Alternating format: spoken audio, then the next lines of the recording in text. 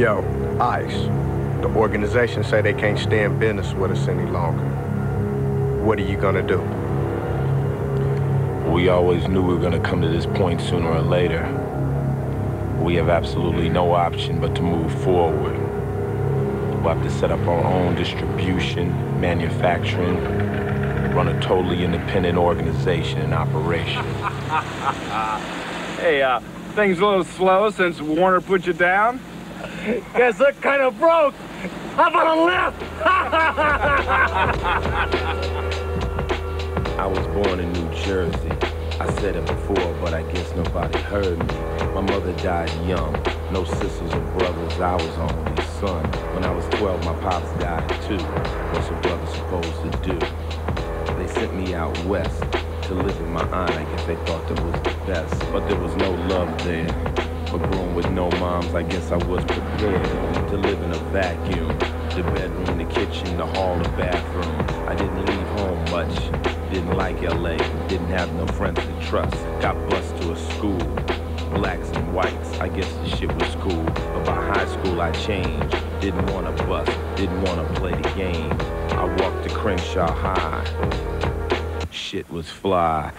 Oh, it's done. That's how I'm living. I did 3 years in and made close friends.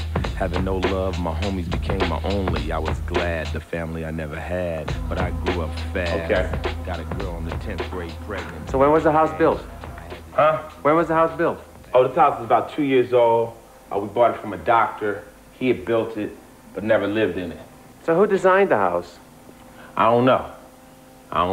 Who made your... The interior. Yeah. Me, you know. I basically like kind of, you know, like modern type furnishings and things like that, try to keep everything simple. So I'm not an interior decorator, but I know if you do everything in black and white, then everything matches that you put in the house, right? This is a picture of Lil Ice when he was real little, with his hat on. How old is he now? 1.5. Where is he now? Out someplace, probably driving at a party, hanging out, robbing a store or something, I don't know. What kind of a father are you? I'm curious to know. Hey, I mean, I got a daughter right now who's like just went into high school, and I had her when I was in high school. I was in the 12th grade, and I just try to be a friend, you know? I mean, I don't lie about my past tour, and I try to just, I think the main thing with parenting is communication. I think the key is to keep an open line of communication. Now, she knows I was bad. She knows I was in a gang. She knows I used to rob. She knows I've been to jail. She knows that. Doesn't mean that I want her to do that. She knows her uncles and all my friends is bad guys. A lot of them are still locked up. A lot of the guys that she remembers when she was little, she'll never see again because they're dead, you know? So Dead how? They got killed out in the streets, you know, hustling, doing crimes. So I try to guide her, you know, she wants to be an entertainer. She like wants to sing. I'm saying, why don't you be an entertainment lawyer? You know, I'm a regular parent, I guess, you know, why don't you go for the law? Is that so? Yeah? Me and her. Why would you prefer that above her being entertainer? Because why would anybody want to get into a business where statistically it's impossible to be a success? You know, this is a dream. I'm very fortunate and lucky, but I can honestly say, and I'm not saying this egotistically, but you could interview 8 out of 10 musicians haven't been even able to obtain the little stuff that I got.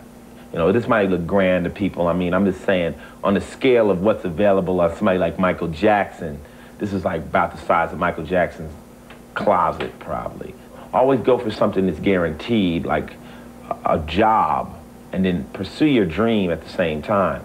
But see, I didn't have anything really to fall back on with this. If I hadn't have made it like this, I would have been back out in the streets. Too many years I've seen my brothers die, and I can't say that it was really that fly, but I used to gangbang when I was younger, so it's really hard to tell a kid that he's going under. Right now we're working on the new Body Count album. The album is called Born Dead. And we're just working on it, and it's good, and I hope people like it again, you know. Why is it called Born Dead? Well, it's a kind of a song about, this title song, Born Dead, is just saying that, you know, being poor, or being black, or being on the downside of the American system, you're not even expected to live past the age of 21. You know, if you stay here, I'm gonna show you something. Let me run over here right quick, and I'll bring something back to you. Please, yeah. It's a plate.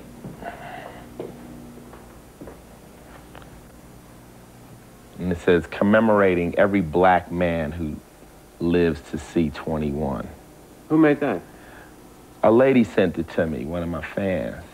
And it's interesting, you know, it's kind of, to think that somebody would even make this plate, it's like a way of saying, hey, you guys are like born dead. Just like you're born, your life expectancy is so limited. And it's sad, and this is the plate gave me the idea for this album. I've been sitting home trying to understand why a motherfucker can't get justice in America. 20 cops in the street, 2 go to jail. That don't add up to me. I didn't even go to college, you know what I'm saying? So I came up with this conclusion. Born dead stuff. Born yellow. Born brown. Born red. Born black. Born dead! Dead! Dead! Dead! Born dead! Born dead!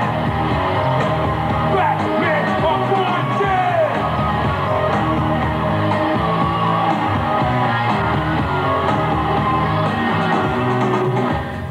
This is not out yet. No, that's not out. This is just a demo. You know, we're just messing around in the recording studio, coming up with ideas.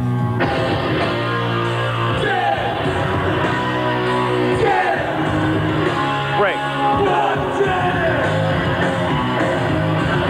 Los Angeles, Chicago, New York, born dead. Detroit, Atlanta. This is Body Count, 1993. New stuff. Nobody ain't never heard this. That's George right there. He's making all the decisions. He's your manager? Yeah. Manager, business partner, gardener, all in one. A gardener too? Yeah. He's outside. Manicurist. So I'm gonna go trim those bushes in the front. Right. How did Warner communicate with you when they had to tell you that they couldn't release your next record? Well, the record was prepared to go, and it was in the cover, and everything was done, and I was out on tour with Body Count, and I got this phone call that was like, Body Count ain't coming out on Warner Brothers because they don't like the album cover. I was like, I mean Ice-T's album, your new album, Home Invasion, won't come out. And I was like, what are you talking about? I'm like, it's the cover? What don't they like? And George was like, well, what do they like? I was like, well, just give me a black album cover or something. Let's just go. You know, I wanted the record to come out. Mm-hmm. Then I came home and I just started thinking about it, and I just wrote him a letter, and I was like... Him is who? Who? Who did you write a letter? To Warner Brothers, Oh. to Mo Austin and people up there. Yeah. And I was like, look, I am aware that you guys aren't the ones censoring me. It's coming in from higher up. You think so? Yeah, I know so. Like where from? Time in the corporate area, up high, way above the record label level. Because the record label had already approved the album and it was pressed and it was ready to go. So somebody else called in, and I just said, look, you know, you can't seriously ask me to change this and change that and expect for me to feel comfortable. You know, I'm not going to jeopardize my integrity. Why don't you just let me go? You know, let me go. I'll be all right, and I'll do it myself. Is it true that there was pressure from the unions of police officers? Well, that was when Cop Killer was out. There was pressure from them to pull the record, but that pressure was off. They were predicting new pressures if they had dropped this album. They weren't worrying about any pressures at the time. But it's okay, you know what I'm saying? Like I say, in the end, it's a blessing in disguise, because now I'm running my own business, and I much prefer this than being signed. But from now on, if any cops get in our way...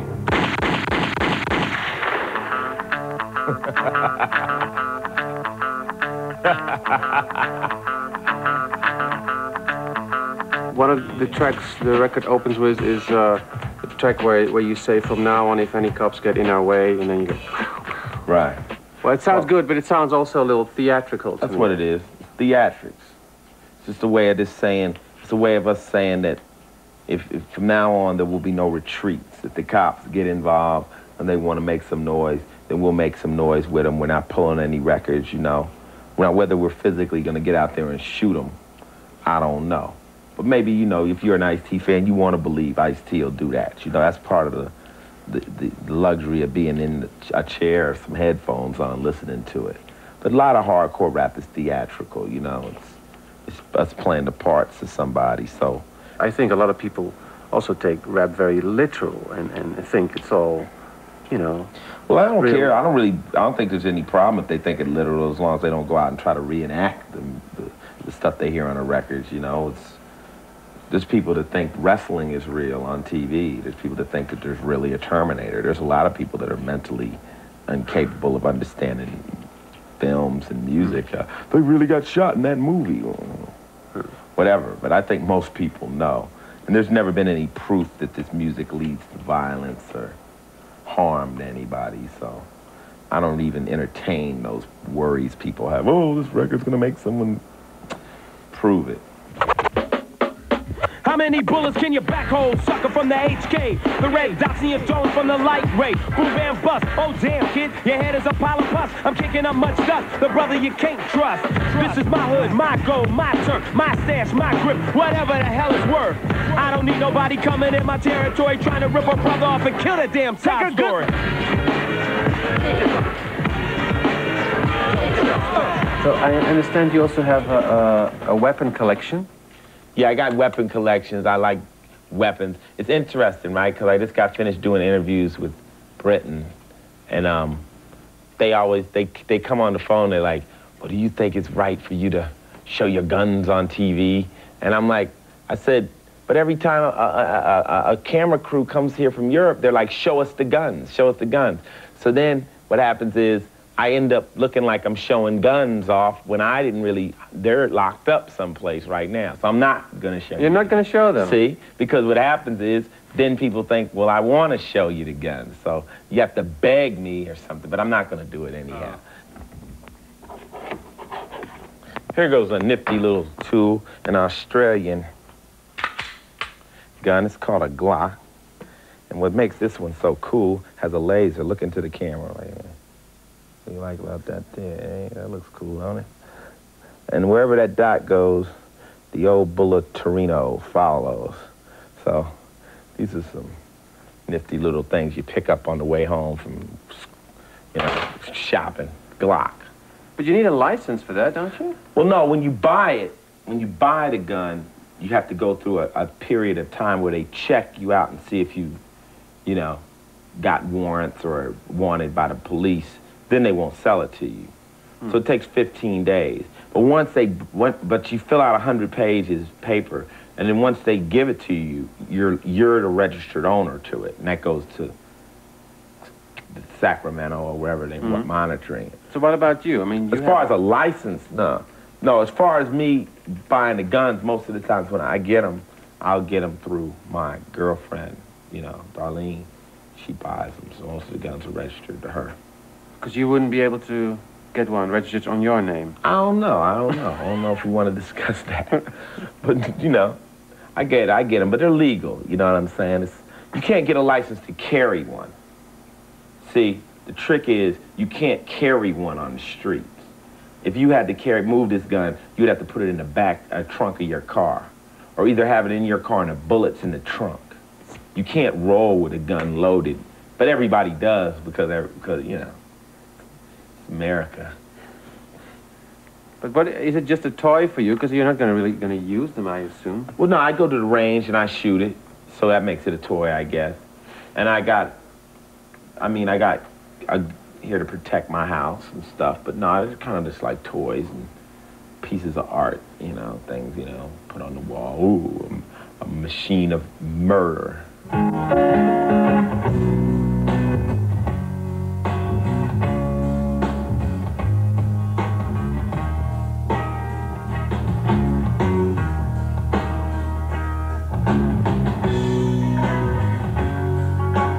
Y'all heard this record by Jimi Hendrix.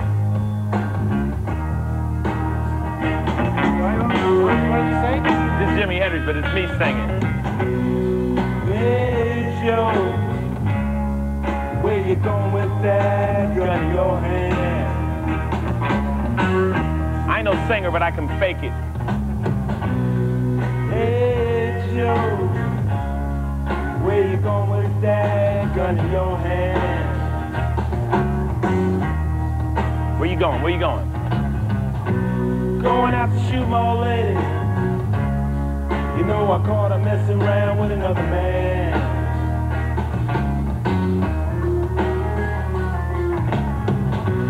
Going out to shoot my old lady. We can put this out if we decide to go pop. Good solo in here. Hey Joe, heard you shot your woman down.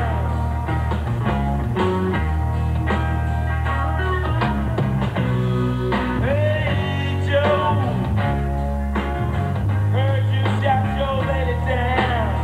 I sound all right, huh? Sing it. Yes, I did, I shot her. You know I caught that girl messing around town.